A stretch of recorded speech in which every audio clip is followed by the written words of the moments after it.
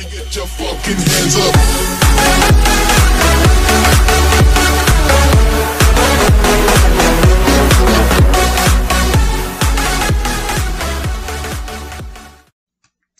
What is up, everybody? I'm back with another tutorial today. Today I'm going to show you how to basically enable dev controls. With dev controls, it will allow you to fly. You can turn your HUD on and off, and you can do a bunch of other cool stuff with it. It's basically just developer commands. So first off, you will want to go to Documents, My Games, Farming Simulator 22. And then you'll want to scroll down and find your game XML, and you'll hit right click, open with, and then Notepad if you have Notepad. And then that should bring up something that looks a little like this, the game XML. From there you will go down and you will find let's see here, yep, development right here. And where you see controls, false, and then controls again, right? It should look like a command, or it should look like a command just like this.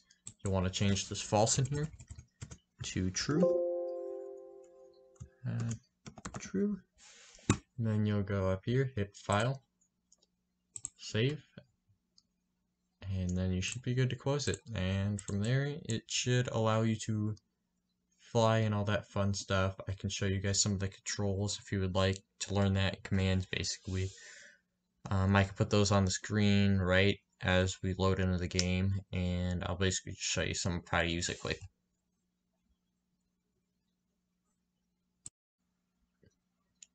Alright, now that we are in our game, what you will want to do is you will see the little squiggly line that will pop up on screen right now, and that will allow you to open the developer commands up top here. With that being said, if you click it again, it will bring up hashtag, and if you just hit tab, you could scroll through some of what there is. If you do not know what they do, I would not recommend doing them, as some of them could screw up your game. I'm personally not familiar with them all. Some of the main ones that's pretty helpful to me is the HUD, the FOV, which allows you to zoom in and out, the HUD, which will allow you to turn your HUD on and off, basically, so your speedometer and all that disappears, and flight, which will allow you to obviously fly.